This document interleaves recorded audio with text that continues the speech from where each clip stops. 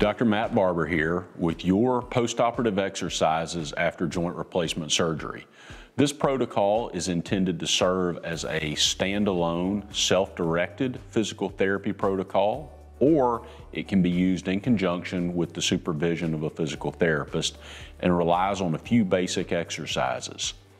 The first is a short walk. So every hour after joint replacement surgery, while you're awake, take a short walk. A short walk is not out to your mailbox or in the driveway. It's just to the bathroom or to the kitchen, somewhere close by in your home. It's a good idea to have some sort of reminder if you want to set an alarm on your phone, if you want to turn on a timer in the kitchen or somewhere else that forces you to get up. Just remember, you want to take that walk every hour. That's very important for preventing blood clots and for preventing pneumonia after joint replacement surgery. The second exercise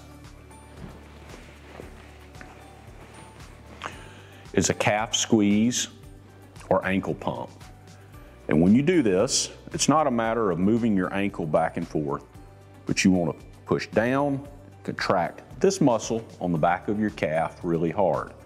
That helps to recirculate your blood and helps prevent blood clots. You want to do each of those for about 3 seconds, relax, another 3 seconds, relax, for a total of 10 repetitions. So you've made a short walk and you've done 10 ankle pumps. At this point, ask yourself a question. Did I have a hip replacement or a knee replacement? If you had a hip replacement, you're done. Sit, elevate your leg to a comfortable level, ice the area if you need to, and rest until it's time to do those again. If you had a knee replacement, you've got 2 more exercises to do. The first of those is a heel slide or knee bend. With this exercise, the focus is on bending the knee as far up as it will go. When the knee is bent or flexed as much as it will, cheat forward with your body and squeeze a few more degrees out of that till it's just starting to get a little bit tight, a little bit uncomfortable. Hold for 2 to 3 seconds. Relax. Do it again. So we slide back like this, cheat forward, tight, tight, tight, and then relax. 10 repetitions of those. The final exercise is a knee extension. It can be done on a bed or a table where you press the leg flat.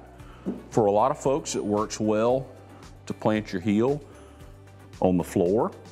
You can also use a short ottoman or a chair.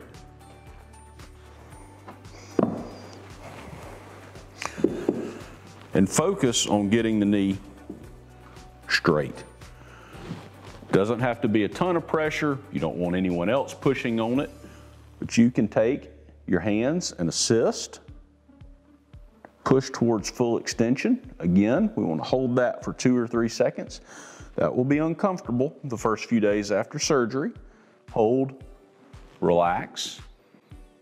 Relax that for a few seconds. And again, hold that extension for 2 or 3 seconds. A total of 10 of those. So at this point, you're done. You had a short walk,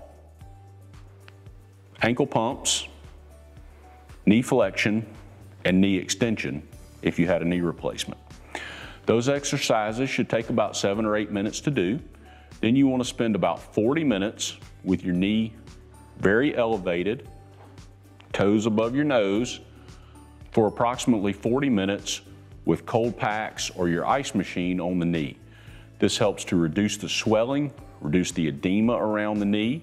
It helps control pain and keeps the knee from getting that really severe swelling that can limit your motion. If you're diligent about doing this every hour while you're awake for the first couple of weeks after knee replacement, your motion and your walking is going to improve much more quickly. These exercises should serve as the cornerstone of your physical therapy after joint replacement. As with any protocol of this nature, compliance is the science. If you will do these exercises diligently every hour while you're awake, you can expect to have an excellent result from your surgery and return to your normal activities sooner. Now, Everyone will vary. If you have any questions about your progress or anything going on with your condition, contact our office immediately.